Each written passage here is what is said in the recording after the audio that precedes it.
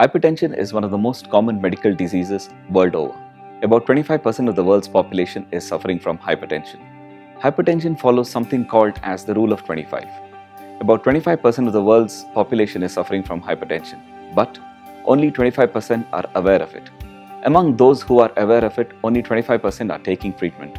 And among those who are taking treatment, only 25% have their BP under control.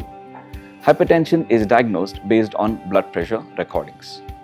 Based on the blood pressure recordings, the blood recorded as either normal, pre-hypertension or hypertension.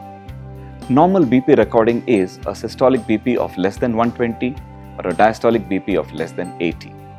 If the systolic BP is between 121 and 139 and the diastolic BP is between 81 and 89, then it is called as pre-hypertension. If the systolic BP is more than 140 or if the diastolic BP is more than 90, then they are classified as having hypertension. Once the person is diagnosed to have hypertension, it can be further subclassified into stage 1 and stage 2.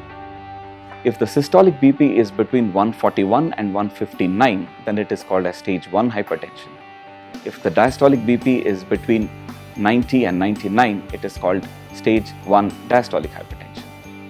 If the systolic BP is more than 160 and the diastolic BP is more than 100, then they are classified as having stage 2 hypertension. If the blood pressure recording is normal, then it can be checked every year or every 2 years.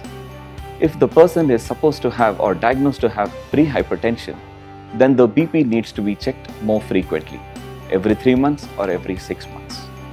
If the person is newly diagnosed or detected to have hypertension, then if the BP is extremely high, that is if the systolic is more than 180 or if the diastolic BP is more than 110, either medications can be started at that point or the person can wait for a week, do some lifestyle modification, recheck the BP after 2 or 3 weeks and then measure the BP.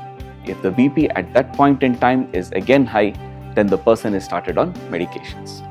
Hypertension is a very common medical problem and is not diagnosed unless the blood pressure is checked.